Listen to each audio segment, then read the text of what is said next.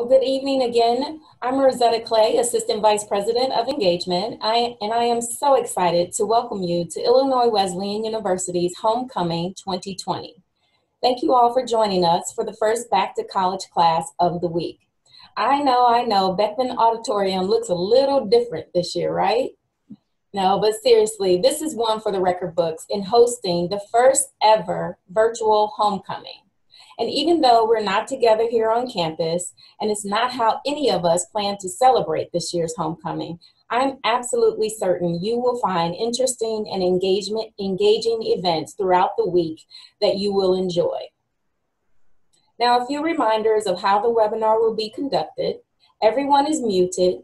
However, you are encouraged to participate by using the chat function at the bottom of your screen to ask any questions or make comments. I will make every effort to get as many of those questions in as possible at the end of the presentation. Also, in case you have to leave early, or if you would like to share this webinar with others, it is being recorded and we will post it on our YouTube channel for future viewing. And now I'd like to ask President Nugent if she will please introduce our distinguished speaker for the evening. Thank you, Rosetta. My pleasure. Let me also welcome you to homecoming of a sort on a screen. And we do hope that you'll join us for the many different events that will be happening this week. First of all, I want to congratulate our speaker tonight, Dr. Raymond Pete Davis, for being this year's 2020 recipient of the Distinguished Alumnus Award. Congratulations, very well deserved. And now I will say a bit about why it's well deserved, Pete. So Pete is a member of the graduating class of 1980. And I guess I haven't fully done my homework. I don't know if this is absolutely unique, but I can imagine it's pretty darn unique. And that is that he was a triple major in physics, chemistry, and biology. And I also have seen a comment from one of your classmates, Pete, that says, even given that, you were a pretty fun guy. So that takes a lot. After graduating from the university, Pete attended the University of Illinois College of Medicine and had his residency at St. Francis Medical Center. He is now a practicing pediatrician in Rockford, Illinois, board certified in pediatrics, and especially with an additional certification in child abuse pediatrics. And that's what he'll be talking with us about this evening. Since the early 90s, Dr. Pete has treated children who are victims of physical or sexual abuse. He's a founding member of what's called the Medical Evaluation Response Initiative Team, MERIT. And that's a part of the Illinois College of Medicine in Rockford. He is also a member of the faculty, now an associate professor in pediatrics at UIC Rockford. And he serves as director for not one, but 6 county advocacy centers in Northern Illinois. Nationally, he is also a member of the American Academy of Pediatrics Committee on Child Abuse and Neglect. Now, in addition to his medical practice, Dr. Davis is also an educator. He's developed a curriculum on physical and sexual abuse of children and mandated reporting. He provides continuing medical education on child abuse topics and seminars to the Department of Children and Family Services, to detectives, and to the state's attorneys in 15 counties. He has won numerous awards, including Excellence in Child Welfare Award from the Winnebago County CASA, that is Court-Appointed Special Advocates for Children. The the Illinois State Medical Society Alliance Humanitarian Award, recipient of that in 2016, and the Rockford Chamber of Commerce 20 People You Should Know Award in 2019. As I said, this evening he'll be speaking to us about his specialty, and I think we all know that the COVID pandemic has presented many, many challenges in our society, and certainly among them has been an increase in domestic violence and probably in child abuse. And he'll be speaking to us about that. This is obviously a very concerning situation of the many issues that we're dealing with today. I do want to say that in addition to this specialized practice, Dr. Davis also maintains his regular pediatric practice. And he has said that just being able to see a kid who doesn't feel so well smile again is what keeps him going. So we're delighted to have him here. Dr. Davis. Thank you very much, President Nugent. Boy, and I thought I just got up and went to work every day. It's pretty amazing. I think she was going to put up the first slide for Wesleyan, or am I just supposed to? Disabled, it said. Okay, can you share yours, Dr.? Yes, you can go ahead with your slides, Dr. Davis. Okay, all right then. So, and can everybody see the slide? No. Yes? Yes. Yes. Just the slide? Or is it 2 slides? 2 slides. 2 slides. Let's do this. How about that? Is that better? Now it's full screen. Now it's full screen. Okay, so we'll do that. Okay, well, thank you very much. And I really appreciate this.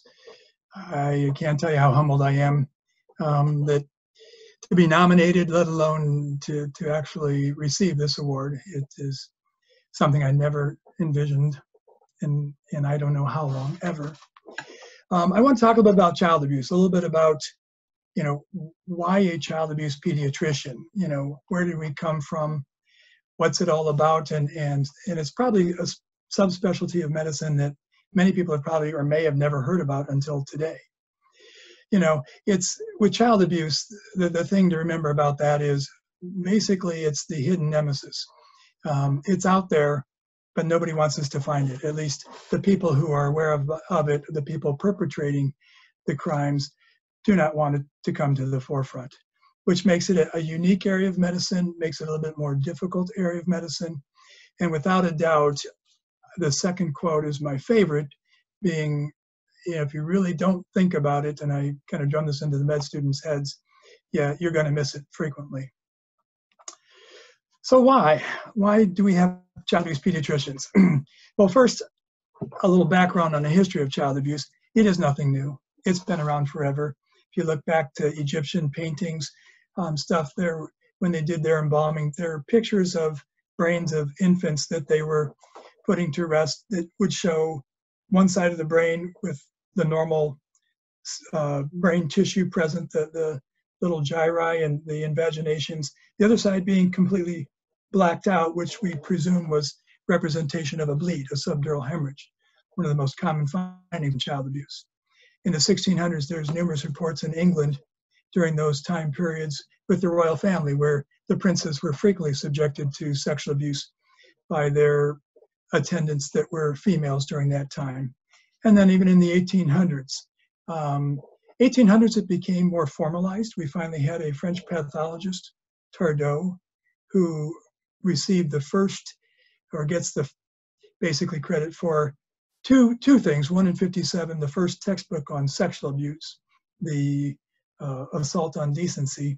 And then in 1860, he also published a report of children that had undergone tremendous physical abuse and described this thin layer of blood on the surface of their brain, basically linking the subdural hemorrhage or bleeding on the surface of the brain to child abuse injuries. So where do we stand in the U.S.? How has child abuse and child protection come about in the U.S.? Until about 1875, or at least in the colonial times, there was no organized child protection. And then it was shortly after that that we started to see the growth of protection organizations, some non-governmental sponsored societies from 75 through 1962. And then it was really in 62 when we developed more of what I call the modern era, where we have government-sponsored child protection. So in 1875, there are a couple of things that occurred. In New York City, there was the development of what was called the New York Society for the Prevention of Cruelty to Children. It gets credit for being the first organization dedicated to protecting children, specifically children. Founders were a couple of lawyers by the name of Berg and Geary was the first president. By 1899, we actually had the first juvenile court appear. So, and that was in Chicago, Illinois, so one step up for Illinois. That was the first court dedicated solely to injuries and the best interests of minors. Now, at that time, there was no age cutoff limit. And of course, by 1919, unfortunately, we had essentially all states, but 3 had juvenile courts.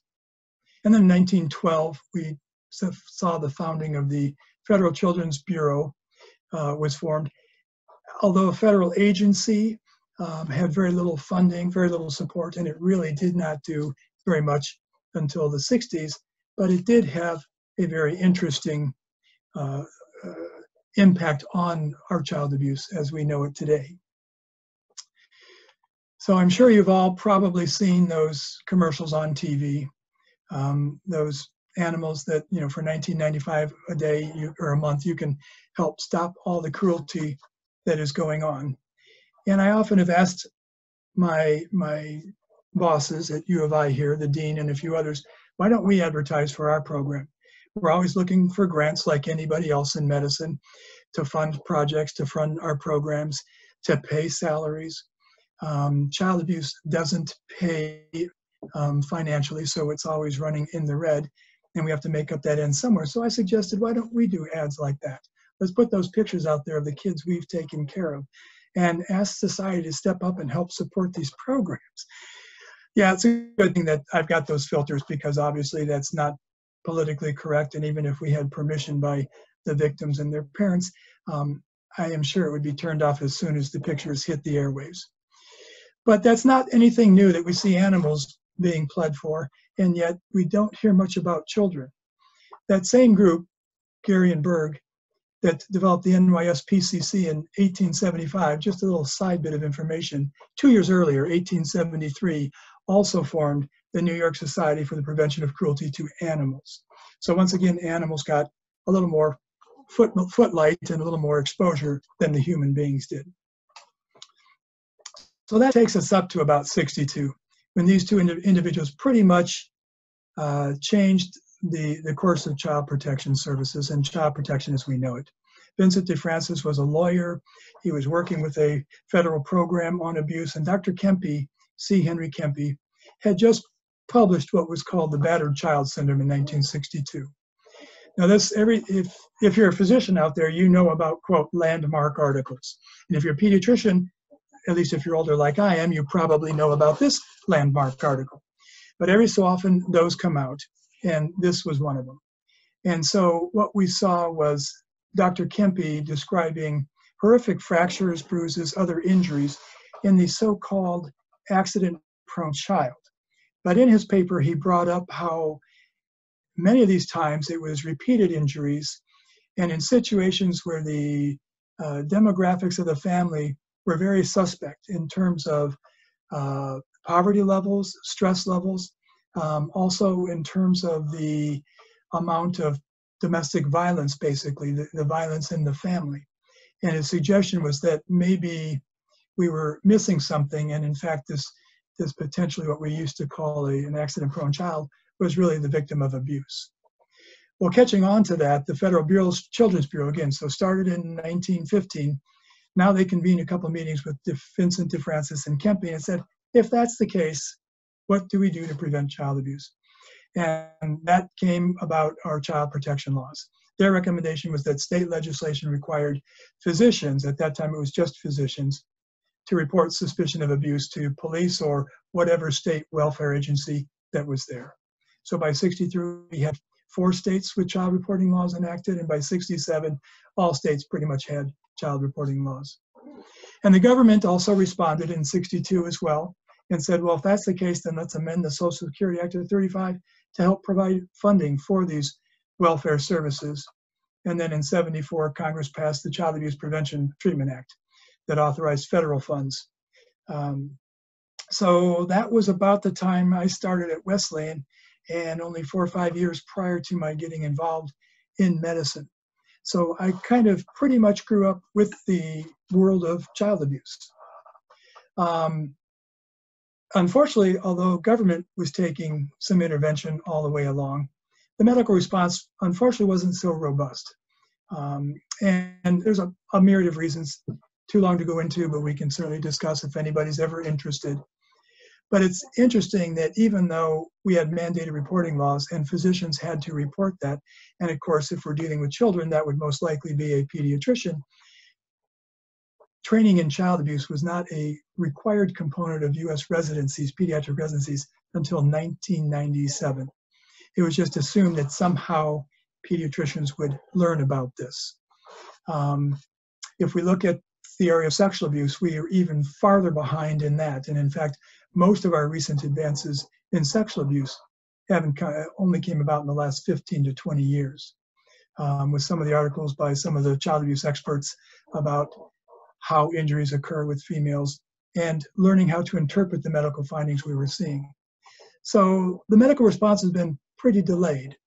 And then on top of that, the American Board of Pediatrics was even more resistance on approving a formal certification for child abuse until about 2005, when they were finally convinced that the volume of knowledge, and especially the requirement or the need to have formal training programs, some specialty fellowship programs to do research and education in this area to get a better grasp on child abuse, they finally gave in and acknowledged the fact that there would be a subspecialty. So it wasn't until 2009 that we actually had the first certifying exam for child abuse pediatrics. And then our program, as I said, as we know, started in 2008 with the U of I. So what are the numbers we see? What kind of statistics are there? Now, one thing you need to understand about child abuse statistics is they are nowhere close to accurate. We have numbers, we throw out numbers. You will see wide ranges when they talk about different studies. And that's because, again, it goes back to what I said initially. We are trying to diagnose or bring to light something that the perpetrators and even other people involved may not want us to know about and may not want to bring to light. I have yet to have a parent bring their child into my office saying, I beat this kid up, can you document these bruises and turn me into DCFS? It doesn't happen. So today in Illinois, we will see roughly 222 reports of abuse and neglect, just in one day. And about 1 in every 10 children in the state will be sexually abused before their 18th birthday. And that's typical of a nationwide number as well. That comes to almost 300,000 children in Illinois before their 18th birthday, from the time of birth to their 18th birthday, will be sexually abused. If we look at the hotline reports, now DCFS gets a bad name. They get, we make reports to the hotline in Illinois, DCFS, and there still is this preconceived idea that once a report is made, DCFS swoops in, takes kid out of there, and you never see the children again. And that's not exactly accurate. The true statistics are that they get about 255,000 calls every year to the hotline, to the DCFS hotline, but only about 30 to 40% of those are actually investigated in terms of allegations for possible abuse or neglect. And of those investigations, anywhere from 25, a quarter to a third of them are indicated for abuse or neglect. So it isn't every child. It isn't a perfect situation either. There are many cases where child abuse experts like myself or others running other programs don't always agree with the findings by DCFS one way or the other. On a statewide level, you can see over the last 5 years. What's really interesting is you see that we have increased from 110,000 investigations in 2015 to 143,000 investigations last year in the fiscal year 2019. And so that kind of is an alarming increase. If you go back and look at statistics prior to 2015, you will see that those numbers had run consistently between 3,000 to 110,000 for the prior 15 years. So it's only been recently that we've seen an increase in the reports. I don't know if that truly represents an increase in child abuse. It more likely represents an increase in the fact of our awareness of abuse, and that we're doing a better job at making those reports and getting those cases investigated. And then you can also see the indicator reports. So when DCF gets a report, they evaluate the situation, and within 30 to 60 days make a determination of whether there is credible evidence of abuse or neglect or whether it's unfounded. And you can see that those numbers have been inching upwards as well. The top 5 counties in Illinois, of course, would be Cook County because it's the largest county. Unfortunately, where I work, Winnebago County has pretty much ranked number 2 on that top list of both investigations and indicated cases since I've been doing this in 2008 for years and years. So it's not the ranking we want to be in Winnebago County, particularly when the county's child population only ranks 7th in the state. So Cook County and the 5 collar counties that you see there, way more children than we have, and yet we rank number 2. And you can see the incidence rate per 1,000 being higher than most of the other counties in the state. What kind of economic cost is that? There's no way to get a real handle on it. There are direct economic costs. There are indirect economic costs. And if you look at the fallout from abuse and neglect, it makes it very hard to put accurate numbers on there. Some of the numbers I have seen, and I will share, nationally, it's been estimated it could be as much as $133 billion a year is what it costs us every single year for child abuse and neglect. It's been estimated that 38 billion of those are direct costs. In other words, the amount of money it takes to raise children in foster care, pay those foster families, pay their medical bills, to provide counseling for those individuals and those members. It's also the hospitalizations, if they are hospitalized, both mental health hospitalizations and then potentially PEDS ICU, critical care hospitalizations. We had one group of 4 kids here, all involved a stay in the PEDS ICU, and the medical costs alone for the hospital, not counting physician fees on top of that, was $895,000, and that was back in 2010. And then, of course, law enforcement that has to be involved with this. If you look at the indirect costs, parents that may lose productivity, the children that down the road lose productivity because of injuries from child abuse, whether it's mental health, chronic physical health. If we look at the amounts of special education required for those with traumatic injuries, brain injuries. And then if you add the criminal justice system, we have judges that have to be paid and state's attorneys that have to be paid to prosecute these. And then you have to house those individuals and provide care for those. Statewide, it's been estimated $3.8 billion a year. And the DCFS budget projected for this year is $1.3 billion. Last year in 2019, it was $1.2 billion. That might be part of the problem in Illinois with our child abuse situation because of the fact that $1.2 billion was also the budget in Illinois back in 2008 and 2009, 12 years ago. So the budget has not increased very much. There are expected budget increases over the next couple of years.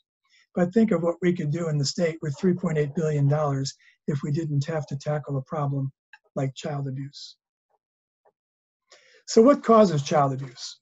What is it that we need to really focus on and to get a real grasp on to understand child abuse? Well, it's quite clear, and everybody probably knows this. I'm probably not giving anybody information they aren't already aware of, but it's stress. And it's all kinds of stress that create child abuse. If you had a perfectly happy baby in a perfectly happy family with unlimited resources and income, with great physical and mental health, it's not likely that anybody is ever going to get abused in that situation. But we all are aware of the different things, the poverty, the lower socioeconomic status. Now, it's true that child abuse does not know any socioeconomic strata, that even people very wealthy can be physically abusive, they can be sexually abusive, they can be negligent as well. So stature doesn't, economic stature doesn't negate the risks for that. Certainly all levels of economic well-to-do can be involved with drugs and alcohol. That's not specific socioeconomic, although there are higher incidents in those groups because of self-medicating. The psychiatrists, psychologists out there that might be listening are well aware of all of these factors. But the big thing, domestic violence, we've seen that now, and that seems to be the buzzword throughout the country for the last couple of years, domestic violence. And there is no doubt that that is the underlying theme, which encompasses everything now. We're seeing mandated reporting laws for elder abuse, for spousal abuse, not only for children, and the mandated reporting laws that have existed since '74. And domestic violence has become one of the big issues. It's becoming much more recognized how that interaction occurs between violence in the household and its effects on all the people in the household. And it's not just human beings, it's the animals as well. So now we've expanded our reporting domain so that if a law enforcement officer is called to a house for domestic violence report and parents are there in the midst of a domestic dispute and there are children present, they are required to notify DCFS, because we know that if there's domestic violence, there's a significantly higher chance that there may be child abuse as well. It's also, if DCFS responds to a call on a child for possible child abuse and they notice that there are animals present in the home, they likewise are now required to let animal services know so they can conduct an animal welfare visit, because we know that the abuse is carried about anything that's in the environment. Single parenting. Without a doubt, we've seen an increase in single parenting. It was about 5 or 6 years ago here in Rockford that we had more children born to single mothers than out of married mothers. And so the numbers are going up, but that creates a tremendous strain on that mother because of limited resources many of the time. They are lower socioeconomic group. One of the big things that is a underlying constant theme in child abuse, particularly when it comes to some of the more severe physical abuse and particularly abusive head trauma, is that entity called mom's boyfriend or the mother's boyfriend. Without a doubt, the mom's boyfriend, it seems like many times these people find single parents because they need a place to live. Often these moms are working or collecting checks from the state, so there's a source of income, and all they have to do is watch the kids. But unfortunately, they are not born babysitters. Many of them have their own desires like alcohol and drugs and don't want to be bothered, and we see tremendous amounts of neglect, but in particular, more serious physical abuse in those situations. And then, of course, the high maintenance children. There's no doubt that children that are handicapped, the autistic children, the autistic spectrum children, Down's kids, all of those are inherent to their diseases and their disease process. It makes them much more difficult at times to discipline, to control, to be able to educate. And so people without an understanding of why these children are doing things like that misinterpret that and feel that they are purposely being disrespectful or disobeying. And so we see a lot of abuse. Economic hardship, definitely it's been shown in some studies that abuse and neglect decreases, unfortunately, when men go to work. Well, that's a good thing, but it also says that men staying home babysitting is not a good thing. But the converse, when women increase employment, the amount of abuse goes up 8 to 12% if there's a 1% increase in female employment. A big study on the overall unemployment on child maltreatment, and this was from data collected around most of the US counties, in the country estimate that just a 1% point increase in unemployment rate may lead to as much as a 20% increase in neglect. 1% increase in unemployment. What have we had recently with COVID? Think of that number and what that would translate into. You know, there's no doubt, as we talked about domestic violence, 95% of injurious domestic violence is committed by men against women. If you look at the children in those environments, in a couple studies, children whose mothers are battered, they are either physically abused or neglected at 15 times higher rate than the national average. And about half of the children of battered women are typically physically abused or even sex abused by the mom's perpetrator as well. So the numbers are pretty staggering, and we get it.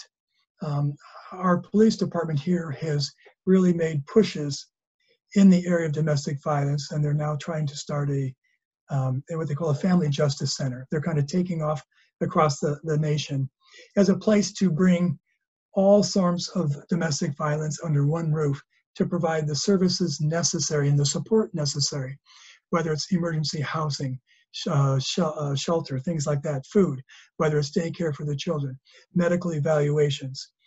Because what we have seen, and they did a study here in Winnebago County, that many of our adolescent perpetrators, the 15 to 17-year-olds, if you go back in their records, at the time they were 2, 3, 5 years of age, they were actually victims that would have been seen by us at times as exposure to domestic violence. And so they're coming in to have exams done to make sure we don't find any evidence of physical abuse.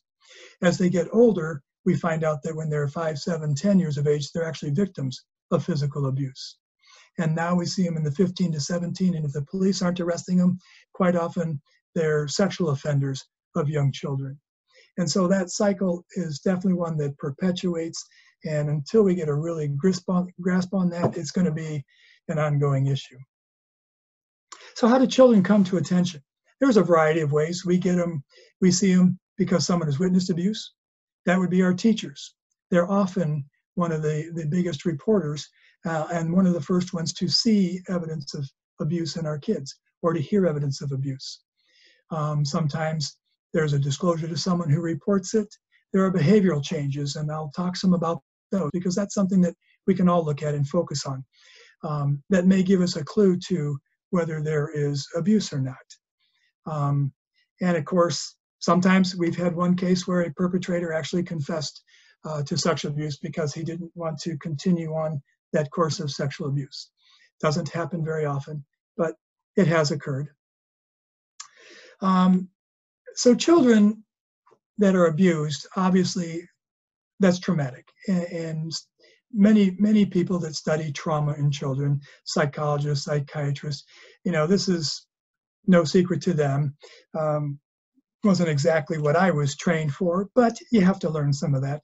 But definitely we will see all kinds of short-term effects with those kids. And it can be internalizing features that are coming out, or it can be externalizing features. And these are the things you have to watch for. If a child feels unsafe at home, if a child is next to a perpetrator and is very worried, or they're worried about going to the perpetrator's house during visitation, those kind of things, they may develop anxiety. They may get very anxious. They may develop some decreased self-confidence, some fears, some phobias. They may become depressed over time. All these internalizing features that we have to be aware of and we have to be watching for. On the other hand, some children don't necessarily internalize and they become externalizing behaviors. They throw more tantrums. They begin to become aggressive with animals, with other playmates and children of their own age.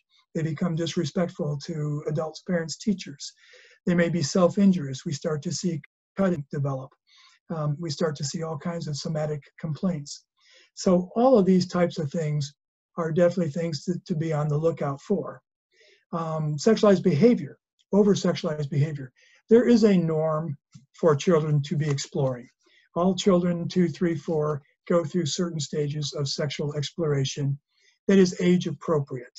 And so it's when children exceed those bounds of what would be age appropriate that you have to be very concerned about the possibility of child sexual abuse. And in fact, that's one of the most strongest indicators specific to child sexual abuse. So if you're seeing kids that are throwing more temper tantrums, becoming aggressive when they weren't before, sleeping in nightmares, children don't sleep well when they're under stress. People don't sleep well if there's a perpetrator in the household. You may see appetite disturbances. It's true with little kids. They develop eating problems. Big people, oftentimes adolescents, will develop binging or bulimia or other feeding disorders or eating disorders. I said the excessive fears and phobias. So all of these things need to be looked for.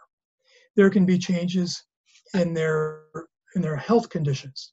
You can see all kinds of problems related to that. Oops, wrong side. School problems, substance abuse, suicidal ideation, all of these things are things that you have to be on guard for. Now, the list I just gave you certainly is not a specific list for sexual abuse or physical abuse. If a child perceives that their environment is unhappy, maybe parents argue there's no domestic violence, there's no physical, and the parents are loving parents, but the children are just subjected to a lot of screaming and shouting. Some children adapt well to that, others may develop problems or issues. And so none of those, it could be bullying at school, it could be bullying in the neighborhood. So it's not necessarily an abusive type situation, although bullying is a type of abuse, but not by an adult. So the goal is to stay cognizant of these changes and then to try to figure out what might be going on with that child. Physical complaints. So if you see a lot of kids that sometimes getting stomach aches, a lot of daytime incontinence, having accidents when they don't have them, headaches, chronic fatigue, chronic persistent abdominal pain, loss of energy, decreased activity, those are some of the most common somatic complaints that we see. And of course, part of the problem we're seeing now is with COVID, there is this, quote, COVID fatigue. People are probably aware, and I've had numerous patients in my office where the parents were saying that the child is really tired all the time now, and they're worried about he might have COVID. They want a test done because he's chronically fatigued. Now, with teenagers, a lot of that is inactivity that's going on because they're not out and about, and they aren't out skateboarding at the public parks and stuff. But that chronic fatigue could also be an underlying or a sign or a symptom of underlying abuse. So what about COVID and how it affects where we've been? There's no doubt that, as I mentioned, teachers, the grade school, middle school, high school teachers are responsible for 20% and above, 25% of all the reports by mandated reporters. It is the largest group that reports to an Illinois CFS. And so we've lost that. We don't have our teachers watching these students anymore. Now, they're back in schools. There's some hybrids, there's some remote learning, there's some all home or e-learning. And I can tell you as a general pediatrician, that has been a mess in the Rockford area. I don't know what it's like in the rest of the state or the country. And then you add on top of the teachers, the preschool and the licensed daycares, which are our next largest groups of reporters. So we have essentially eliminated those. What kind of an impact has that had when we had months there, 3 to 6 months, where our children were not being watched? If you look at April 9, as of April 9, 2020, it was estimated, a UNESCO study worldwide, that 90% of all our learners enrolled in pre-primary, primary, all the way up through secondary education were affected by school closures. 90% of the kids we lost sight of. Without a doubt, younger children are substantially require more attention. They require more supervision. And so if they're not in a place where there's constant supervision, they're now back in the household where a parent may have more kids to watch. They have to try to conduct online education while they're watching younger preschool children. Some of those children may not be observed very well at all.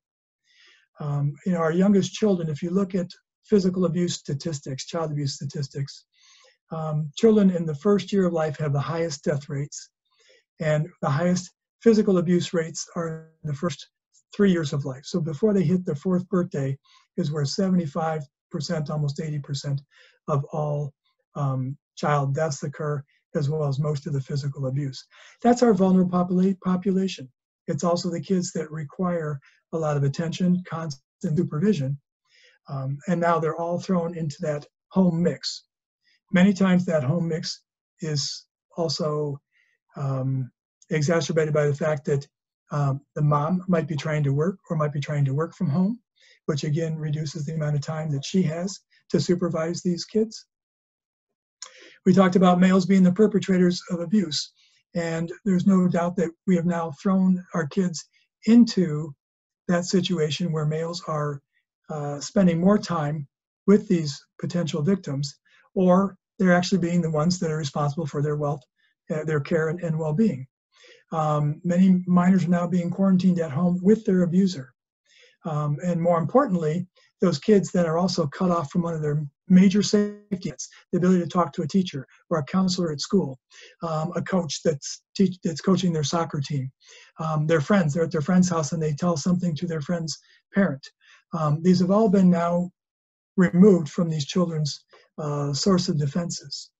If we look at Illinois specifically in terms of reports that occurred, in the first 3 weeks of March, due to the COVID lockdown, the state received 50% fewer hotline calls, dramatic decrease in the number of hotline calls.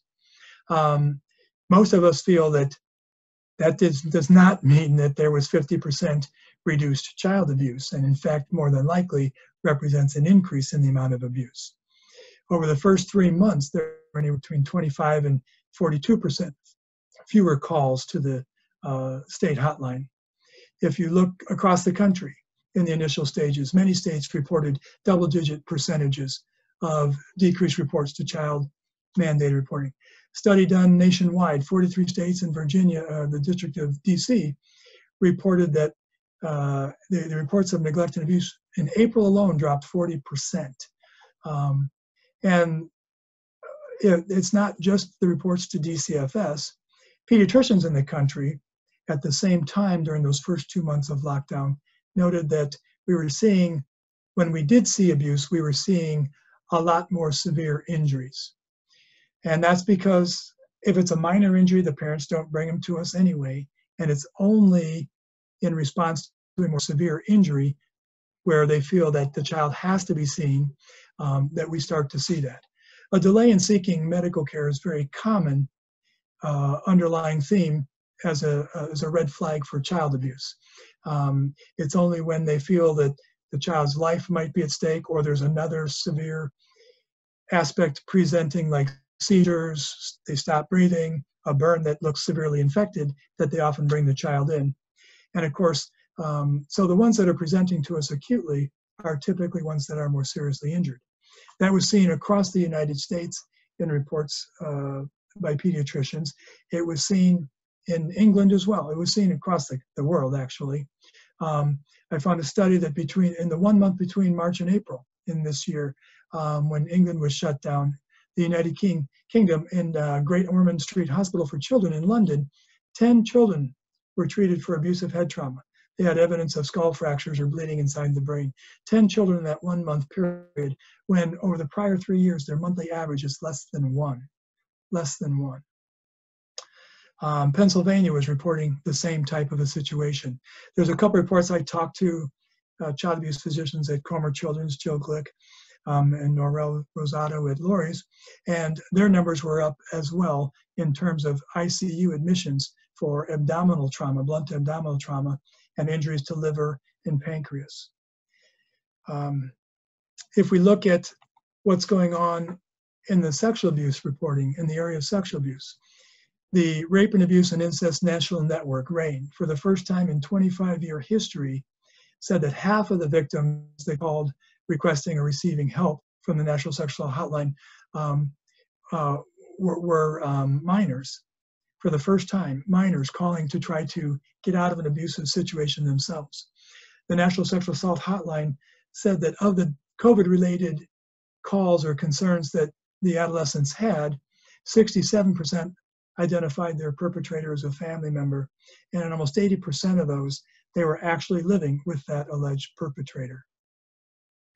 So how do we mitigate these problems? What can we do when we don't have children in the classroom, when they're not in daycare, when they're not in the preschools. It makes it very, very difficult. As you can see, it'd be hard for you to see if I had many arm bruises on my arms. You're not really seeing my arms. If I bring them up, it's different. But how do we manage this? There are some online websites that you can look at that talk about things that might be done in the COVID world. Earlier detection to favor more quick intervention and response. So how do you get the teachers to begin to pick up on these symptoms? It's a very difficult job to do. It requires not just teaching what they're trying to teach, but they've got to scrutinize. If you've got a class of 15 and you're looking at 15 different pictures on a screen or highlighting one or two of them. Obviously, we can try to support parents better in this stress-related world. Studies have shown that where home nursing visits occur to young families and single parents, actually throughout pregnancy, but also after delivery for those first couple of months where babies are the fussiest and the stresses are the highest, that has been shown to reduce the incidence of child abuse significantly. Maybe what we need to do is, if we don't have a lot of kids in school, is to utilize homeschool nurses to make house calls on the most potentially vulnerable, the kids that we think might have the highest risk based on other factors that we're aware of in the school setting.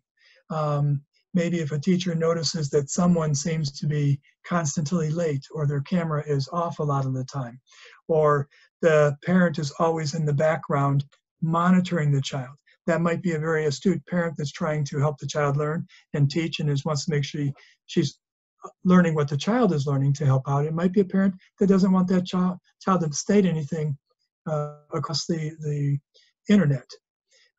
Maybe financial support. Obviously, we know that poverty has a big impact, and that's a big problem for many, many households today. So it's difficult. We got to kind of retrain our teachers and make sure they're equipped to do this job, since they are the #1 reporter for all abuse. Are there ways that they can identify that? What way can they spot signs and symptoms of abuse? And especially if they're doing it from a distance learning model. Maybe we need to institute specific languages protocols. Maybe there's opportunities to have buzzwords or kind of like the 911 signals on tablets. So if a child is having issues at home, can press that button so the teachers know. And maybe this is something that needs to be done at the beginning of all home instruction so that children know they have an opportunity and a way out. So for the rest of us, what can we do as parents, and not just in times of COVID, but certainly at this time, what can you do? And of course, once I'm sure that this is not the new norm forever, once this resolves, what can we do long term? I'm telling you, because of the internet access, you got to monitor children closely online. Children have enough problems online already. There's too much sexting. There's too many pictures being transmitted by junior high and high school kids. Parents have to be on top of their children's internet usage, their phone usage. I tell all the kids in my practice when I see them that if a parent ever picks up a phone or their computer and it's locked and they don't have the password, the child's lost it for 2 weeks, period. No questions asked. It's never password protected against a parent. You got to watch your friends, your kids' friends. You've got to see if it looks like they're showing signs of stress, depression, anxiety, those kind of things. You might do that when your kids are FaceTiming, or you might set up Zoom time where they can talk or have their little Zoom parties, but kind of keep an eye on what's going on. And don't ever hesitate to ask questions. You know, without a doubt, there was a resident one time, a psychiatry resident, in doing a pediatric rotation, who had about a 28% higher rate of child abuse reports than any other resident going through pediatrics. When they asked her about that, why are you finding all this child abuse when our pediatric residents are not seeing this? What are you doing that's different? And she just made one simple statement. I asked them. I asked the patients. I asked the students. I asked the kids, you know, if they feel safe, if they feel like they're being harmed, are they being bullied? Don't be silent, ask questions. I think with that, we'll finish. Any questions?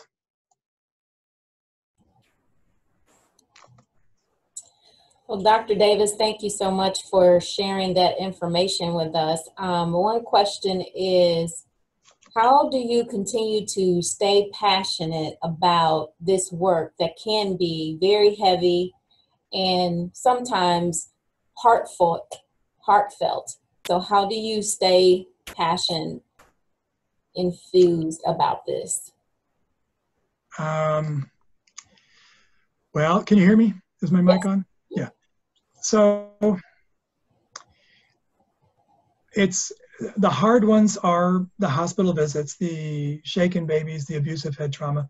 There are some really, it can be difficult. So first of all, that's why I am still general pediatrics and not just child abuse pediatrics, although covering 15 counties and a large volume, we need somebody out here full time.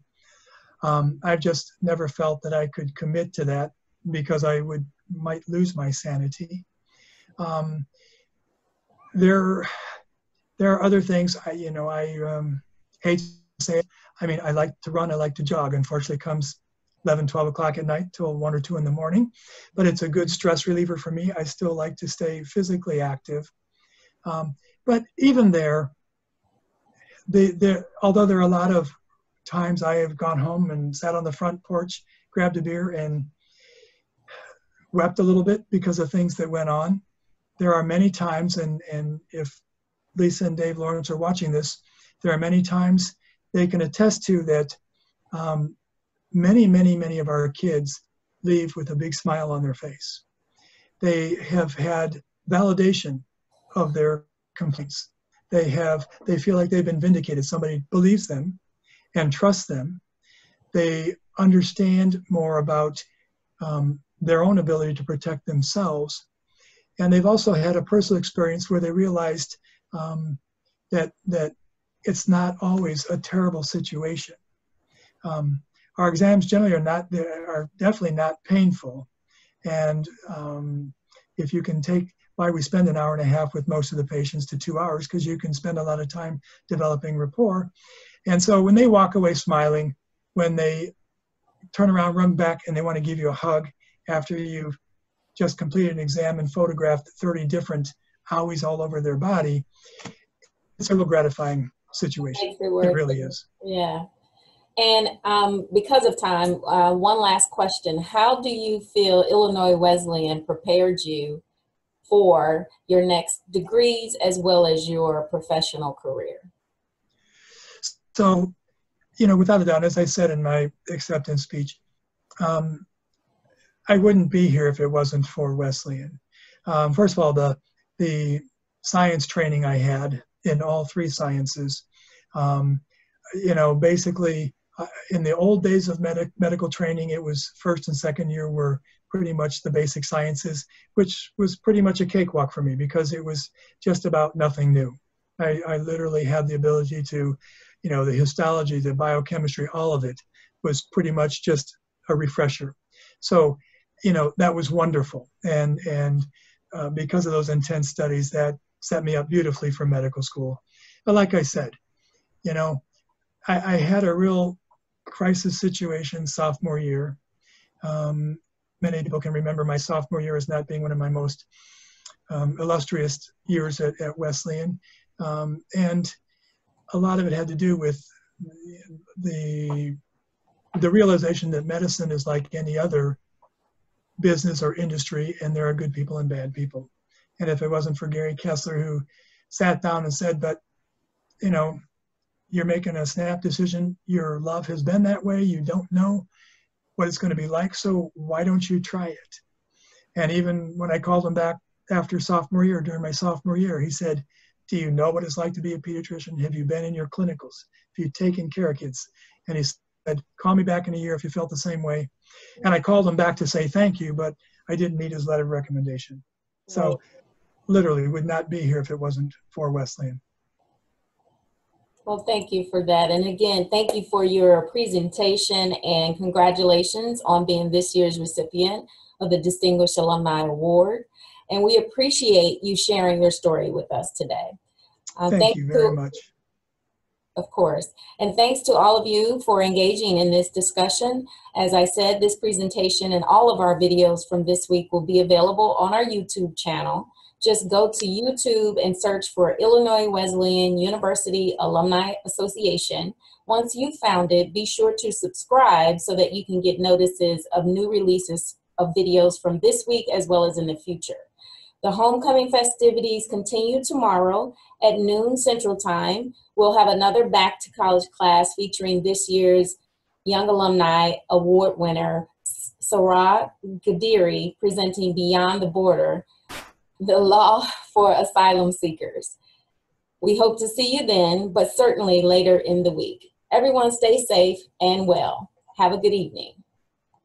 Thanks.